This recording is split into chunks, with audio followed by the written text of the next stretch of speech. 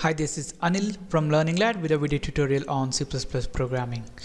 So in this tutorial, we're going to learn some more information about the strings. So in the tutorial about the strings, I think the 50th video, where I have learned how to create a string, how to concatenate some values to the string, and also how to compare two strings using the equal to operator, and also how to copy one string to another.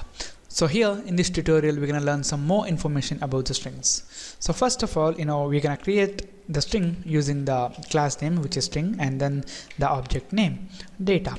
So here, since this data is an object of this class string, we have a variety of ways of initializing this data. For example, we can pass directly a string value to the constructor of this string class, and let's say learning lad, this data variable is initialized with the value learning lad. So now, since this data is an object of the string class, we have a lot of member functions available from this string class. For example, data and then the dot operator to access the member functions. And you guys can see we have append, assign, at, begin, capacity, clear, all these member functions are available in the string class. So here in this tutorial, I'm going to show you some of them. So now we're going to use the cout to print out the string, which is data, and let's end this line. Alright, the next thing that we're going to do is we can append to this string using the append method. So it's going to be data dot append and the string that we want to append. So here we want to append a space and then rocks. Alright, now if I print out this string again, I'm going to copy this and paste it here. The string will be appended. Now you guys can see learning lad rocks. And then we have the functions like size, which is gonna return the length of this string. So I'm gonna use cout and I'm gonna use data dot size. It returns the length of the string. And here if I save this and build and run this, you guys can see 18, the length of the string learning lad rocks. And then we have the methods like insert, which allows us to insert some characters or strings to this string. For example, let's insert data dot insert. So we're gonna insert from the beginning. Let's say we're gonna insert the in the beginning of this learning lad.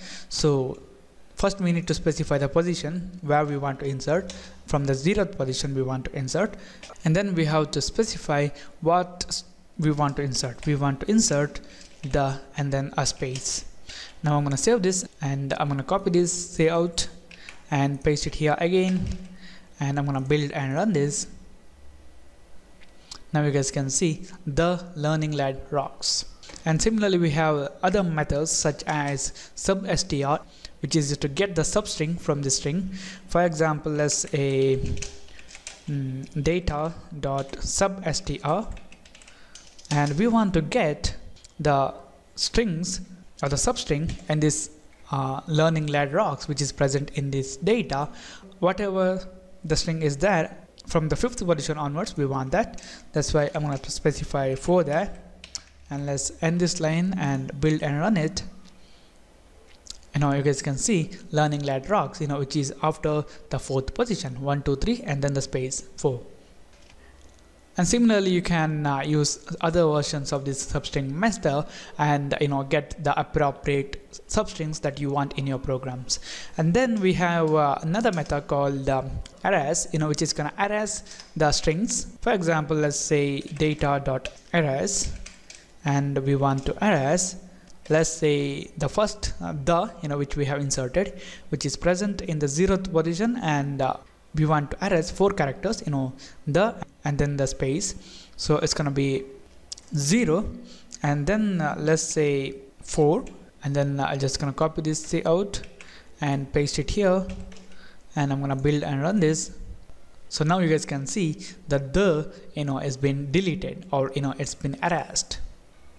And if I change this one to 1 to 4, and then if I build and run, T is there, and then HE space and L is removed, and that's why we get T then turning lad rocks. Alright, Now similarly we have some other methods available in the string class, and I can't explain all those in detail, so I want you guys to have a look at the string class by searching in the Google, and learn what a method is gonna do in that string class.